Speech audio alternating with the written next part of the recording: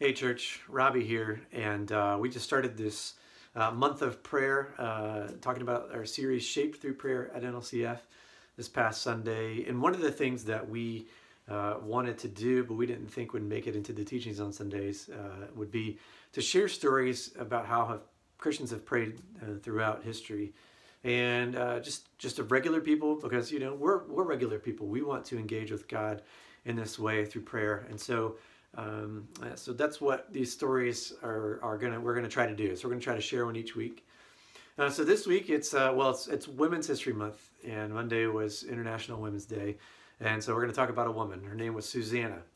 Now Susanna lived in the late 1600s, early 1700s, right outside London, and she was a housewife.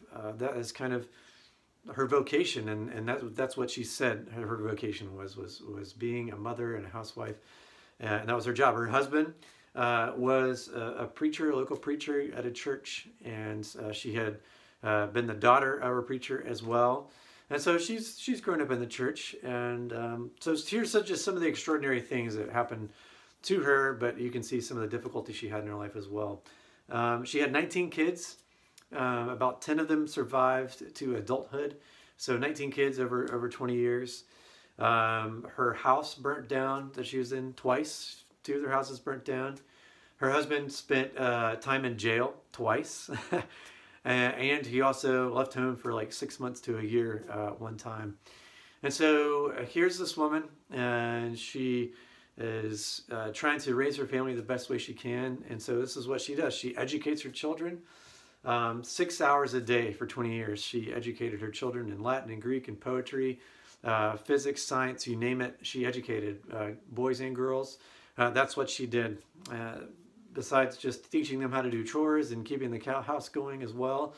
That is one of, I think that's pretty extraordinary. I have 2 kids, and that feels tiring sometimes. So she educated them.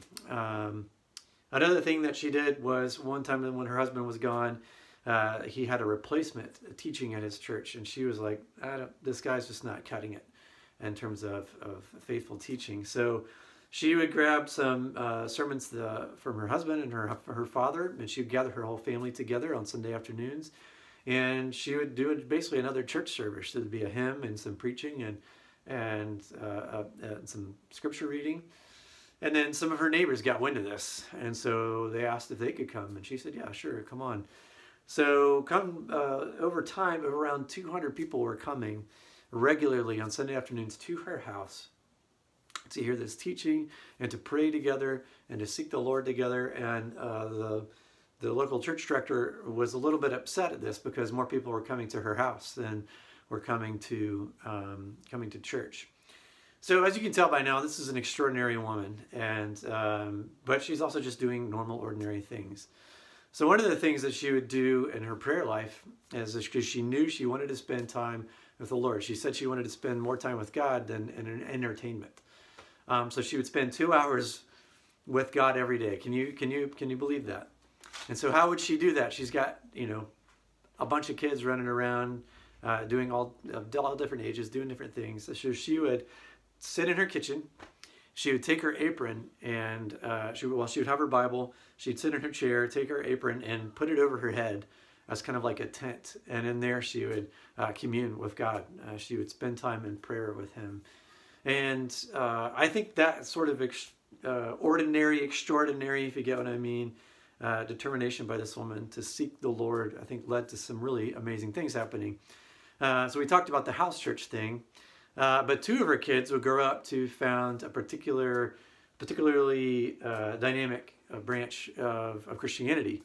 John and Charles Wesley. That's right. This is Susanna Wesley. Her sons John and Charles founded Methodism, and their mother would be pretty instrumental in that founding and the beginning stages of Methodism as well. She would pray with them and pray over them. She was a prolific writer. Some of her writings were lost in one of the fires, but we still have some of the writings that she did to this day. And so I know John and Charles would say that they wouldn't be able to do all that without the prayers of their mother and the extraordinary woman that she was. So I hope that this story about just a regular woman outside London trying to do her best to seek the Lord and teach her kids every day is encouraging to you. It's encouraging to me. I love reading about it, and it's just giving me time to think, man, how can I more